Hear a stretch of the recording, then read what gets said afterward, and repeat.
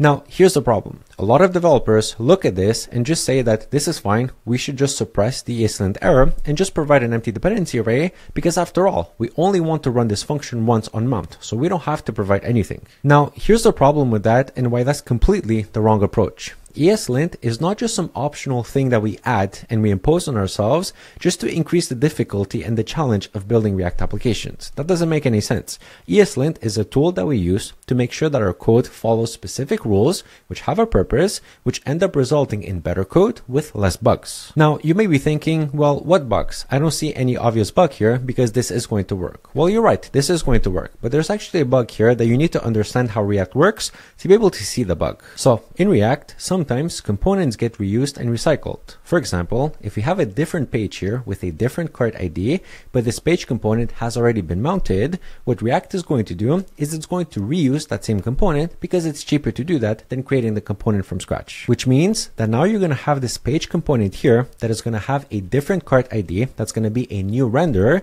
but because you haven't provided that cart ID in the dependency array, this use effect is not going to fire again. It only fired that one time for that one cart ID, which means that you're not going to be tracking every single cart ID in your application, which is missing information, which might lead you to make some misinformed decisions about your product, right? And that's an obvious bug. That's something that you want to avoid. And that's why we have Eslint, because now with Eslint, we can pass here params.cartID. And now no matter what happens to this component, we're always making sure that we're always going to track every single time that cart ID changes. This is why we use Eslint in the first place. And this, by the way, is a very simple example. And even here we had a bug.